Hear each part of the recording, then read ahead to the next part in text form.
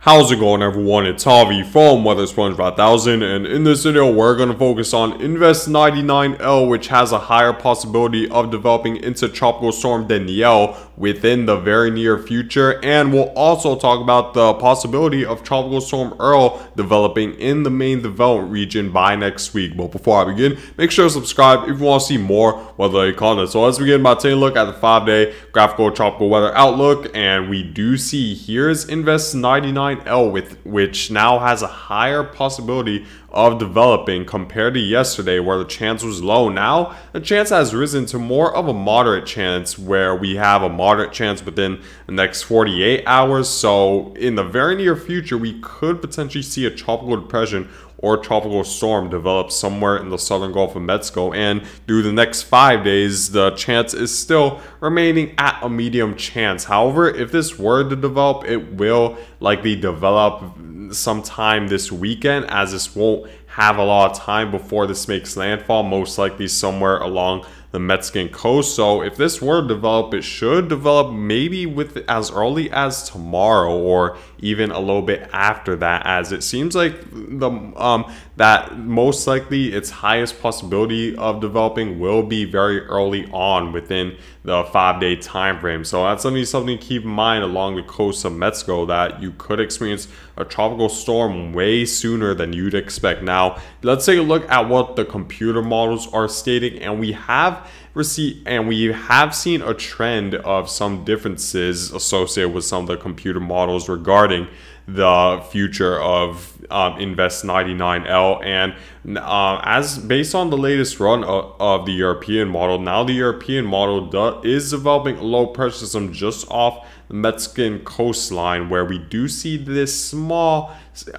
broad low pressure system develop just off the coast, and of course we do see a decent amount of convection around it. Now this is definitely different from what we saw yesterday, where the convection didn't necessarily bring as much heavy rain, and we didn't really see the isobars look more circular, which would show that there's at least well-defined area of low pressure right around where this convection is located. Now we do see that a little bit, which is part of the reason why the National Hurricane Center has risen the possibility that Tropical Storm Danielle does develop. And you see that by Saturday, it's pretty much going to be hugging the Mexican coast, all this convection. And if I were to continue to move forward, this should make landfall sometime, I'd say right around late Saturday into early very early on Sunday, and then pretty much fizzle out as this heads northwestward into the higher elevations of Mexico and eventually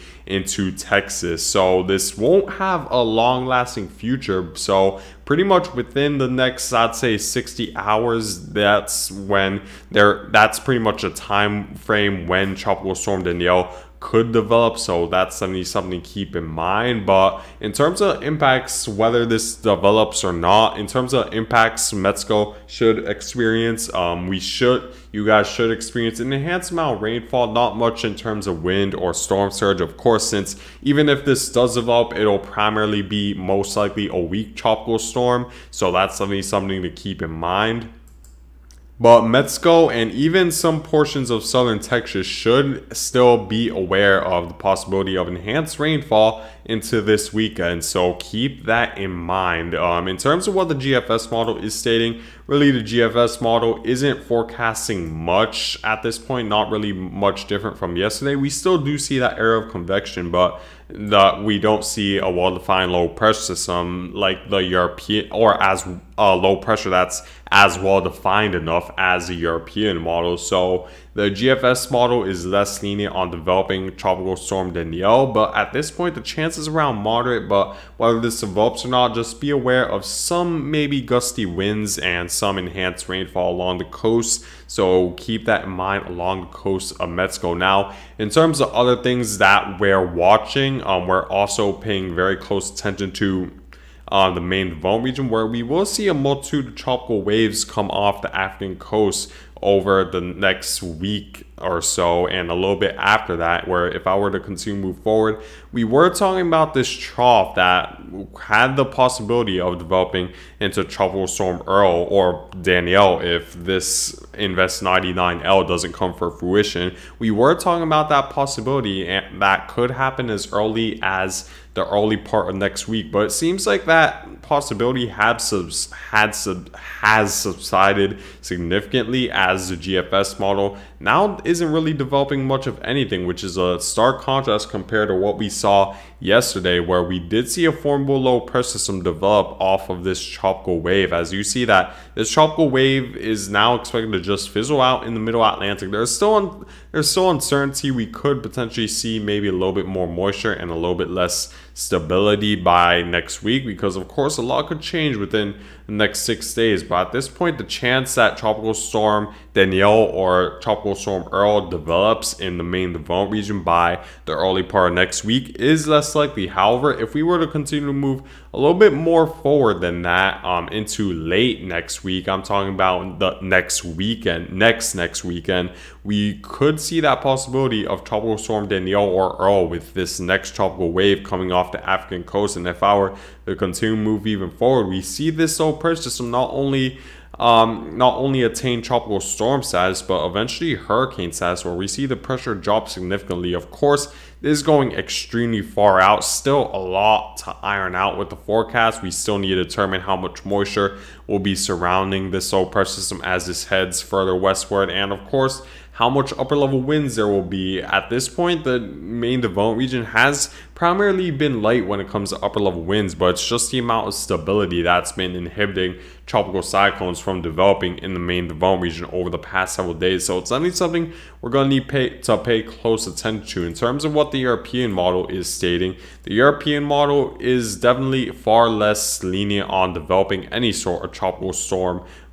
in the main development region. We do see a low pressure system move through, a tropical wave move through in the early future by this weekend, but the European model is expecting that to fizzle out, as it's just no match for the amount of dry air, and this moisture just to the south of it is a little bit too far south, and the moisture is a little bit too broad to the point where not a lot of energy will focus in around the center of circulation, which will reduce the amount of energy needed for a tropical storm to form right around the center of circulation. So as a result, the European model isn't forecasting anything in the near future, and even in the long-term future. While we do see tropical waves come off the coast, we still do see that the low pressures are very weak, and there's still a lot of dry air it's going to have to contend with. So as a result, the chance that we'll see Tropical Storm Danielle or Earl has subsided based on today, but what the GFS model is still forecasting in the long-term future, it's at least something to be aware of, because we're going to continue to see a multitude of tropical storms come off the African coast. So it's definitely something we're going to need to pay very close attention to over the next several days. But I'll make sure to keep you guys updated regarding any sort of changes when it comes to the amount of dry air or wind shear that you should expect in the main development region. So I'll keep you guys updated regarding that. And we do see that the wind shear for Invest 99L, it's going to be very difficult for it to avoid that strong wind shear, but there will be that small area associated with this upper level low where the wind shear is very light, and that would be Invest 99L opportunity to develop. So that's something to keep in mind. And in terms of the main development region, we will see a decent amount of wind shear, at least early on when tropical waves first come off the African coast, but it should subside as it heads further westward. But of course, the main issue is the amount of stability right now in the main developed region, preventing tropical storms from developing. So we're going to need to see that change before we can confidently say there is a possibility Tropical Storm Danielle or Earl will develop in the near future. Now, taking a look at the water vapor imagery, here's Invest 99L. You see not much in terms of thunderstorm activity that is expected to increase as this heads further northwestward. And of course, we do see a decent amount of dry air in the main development region at this point. Now, moving forward to the wind shear map, we do see a light amount of wind shear in the Gulf of Mexico right now. That wind shear will increase, but there still will be that small area where Invest 99L could organize itself and really develop a well-defined center of circulation for this to develop into Tropical Storm Danielle. At this point, the chance is right around a moderate chance at this point, so it's going to be something to keep in mind. Now, taking a look at the ensemble members, we do see that both of the spaghetti models want to take a very weak tropical storm or very weak low pressure system making landfall along Mexico, so not much to worry about when it comes to wind or storm surge, but at least pay close attention to an enhanced amount of rainfall along the Mexican coastline. Now, taking a look at my overall forecast when it comes to the potential of Tropical Storm Danielle or Earl. At this point, Tropical Storm Danielle, while the chance is more likely, it's still considered a moderate chance, but whether this develops or not, just be aware of enhanced rainfall along Mexican coast. If this wants to develop, it's going to need to avoid the wind shear that's going to be just to the east of it, and of course avoid a lot of land interaction as this hugs the Mexican coast for this to have a good possibility of developing, which at this point it does have around a moderate chance of doing that. And if we were to take a look further eastward, we do see that there's that possibility of Tropical Storm Earl next week.